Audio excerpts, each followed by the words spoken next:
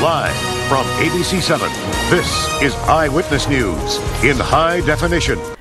It's a part of surviving cancer that few people ever talk about. Chronic insomnia often sets in during diagnosis and treatment. The stress of the ordeal takes a huge toll on sleep, but there are effective ways to cope without medication. One technique involves meditative movement.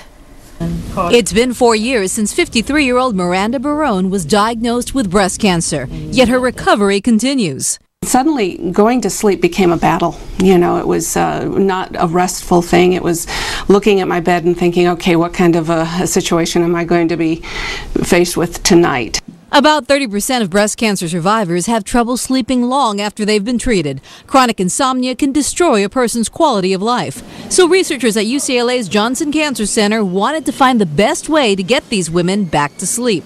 There's really kind of two ways of approaching insomnia. One way of approaching is to focus strictly upon the behaviors and the thoughts and the beliefs that you have about sleep, which is a cognitive behavioral approach. The other, a more physical approach, the ancient meditative moving art of Tai Chi. Shifting weight and targeted arm movements focus the mind. Slowed breathing helps reduce stress.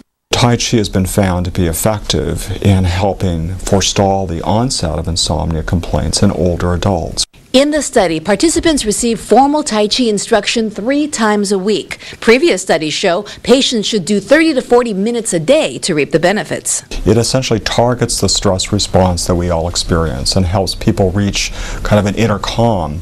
But importantly, it also incorporates an exercise, and we know that exercise in and of itself can be very beneficial. Tai Chi was one part of the study. The other was cognitive behavioral therapy. That's what Miranda ended up doing. She learned new behaviors that's slowly helping her get some shut-eye.